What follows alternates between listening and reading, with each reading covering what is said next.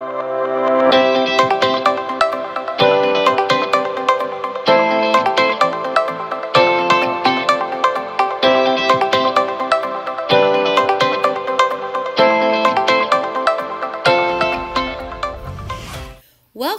to our One School, One Book event. My name is Miss Worsham, and I am here to read you Chapter 1 of Mr. Popper's Penguins. Please listen very closely to be able to answer the questions about the story. Chapter 1, Stillwater. It was an afternoon in late September. In the pleasant little city of Stillwater, Mr. Popper, the house painter, was going home from work. He was carrying his buckets, his ladders, and his boards, so that he had rather a hard time moving along. He was spattered here and there with paint and calcimine, and there were bits of wallpaper clinging to his hair and whiskers, for he was rather an untidy man. The children looked up from their play to smile at him as he passed, and the housewives, seeing him, said, "Oh dear, there goes Mr. Popper. I must remember to ask John to have the house painted over the spring." No one knew what was inside of Mr. Popper's head, and no one guessed that he would one day be the most famous person in Stillwater. He was a dreamer, even when he was the busiest smoothing down the paste of the wallpaper or painting the outside of other people's houses.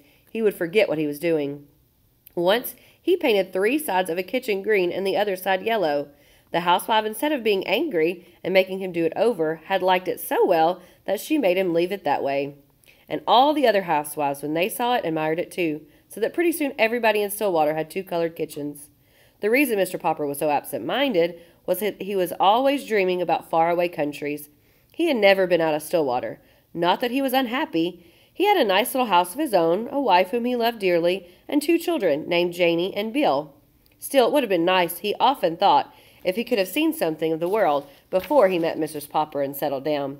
He had never hunted tigers in India or climbed the peaks of the Himalayas or dived for pearls in the South Seas. Above all, he had never seen the poles. That was what he regretted most of all. He had never seen those great, shining, white expanses of ice and snow. How he wished that he had been a scientist instead of a house painter in Stillwater, so that he might have joined some of the great polar expeditions.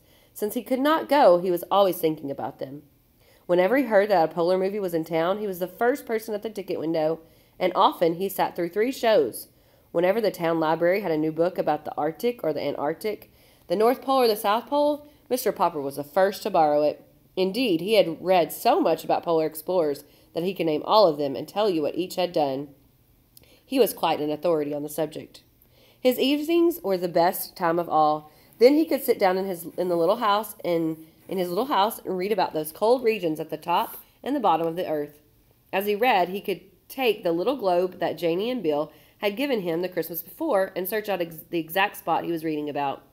So now, as he made his way through the streets, he was happy because the day was over and because it was the end of September.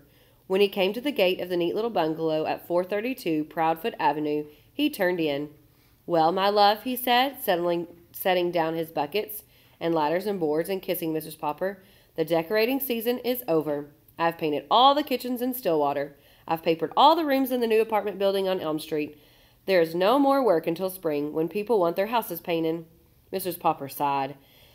"I sometimes wish you had the kind of work that lasted all year instead of just from spring until fall," she said. "It will be very nice to have you at home for vacation, of course, but it is a little hard to sweep with a man sitting around reading all day." "I could decorate the house for you." "No, indeed," said Mrs. Popper firmly. "Last year you painted the bathroom 4 different times because you had nothing else to do, and I think that's enough of that.